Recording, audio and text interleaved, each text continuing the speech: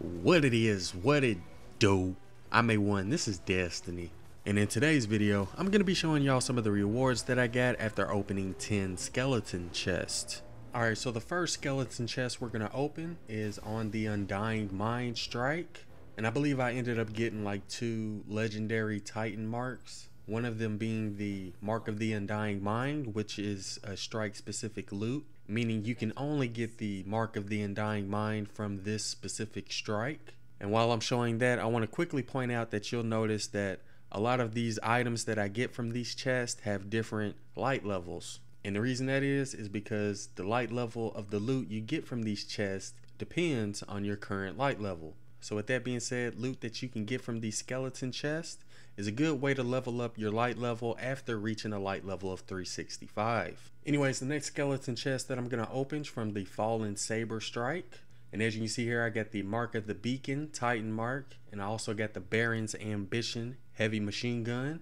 And as you can see, they both came with a light level that was 2 light levels above my current light level. Anyways, the next skeleton chest that we opened was on the Sunless Cell strike. And as you can see here, I got the Mark of the Pilgrim Guard, which is a Titan mark, and I also got a Darkblade Helm, which is a helmet. And the helmet I got from this chest actually helped me increase my light level, and the Titan mark also helped increase my light level. And as for the next strike, we ended up opening a skeleton chest on the Wretched Eye strike, which is the new strike. And I believe I did end up opening up a few more skeleton chests on this strike, which I'll show a little bit later. But for this first one, I ended up getting a Radagast blade as well as another Titan mark.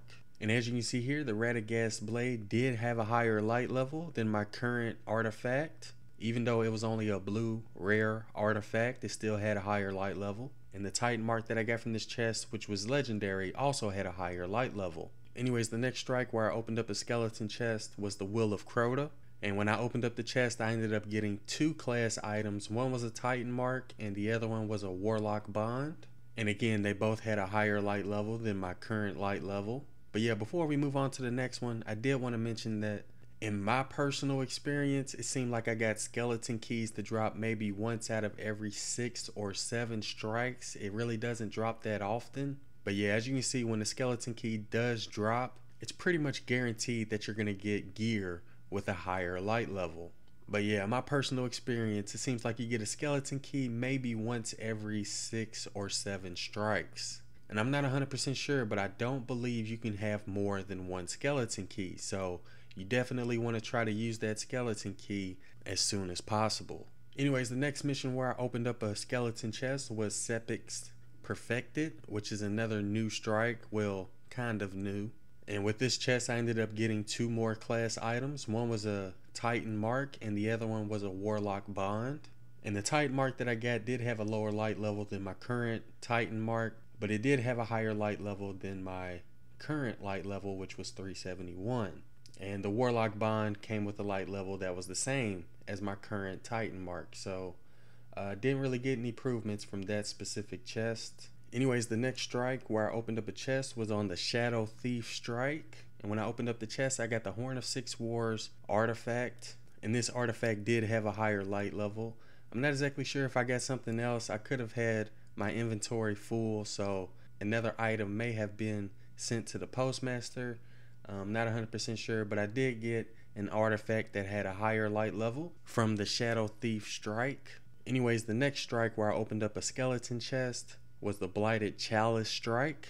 And when I opened up the chest, I ended up getting a Mark of Resolve Titan mark, as well as a Hunter helmet, which I believe is called Hood of Malak or Malak. And when I looked at the light level of this helmet, I noticed that this helmet has the highest light level out of all of my helmets, so that was a really good drop. But when it comes to the Titan mark, it did have a lower light level than my current Titan mark, so that one wasn't really useful, but the helmet was definitely useful when it comes to trying to increase my light level. Anyways, the next strike where I opened up a skeleton chest was the Bond Brothers strike, or the Shield Brothers. And when I opened up the chest, I ended up getting Kaber's Pocket Watch, which is an artifact, and it did have a higher light level than my current artifact. So that was another pretty useful drop. I also got the Treads Upon Stars scout rifle from the Bond Brothers strike. And as you can see here, it came with a light level of 376, even though my current light level was only 375. And for the 10th and final skeleton chest, I ended up opening another chest on the Wretched Eye Strike, which is the new strike.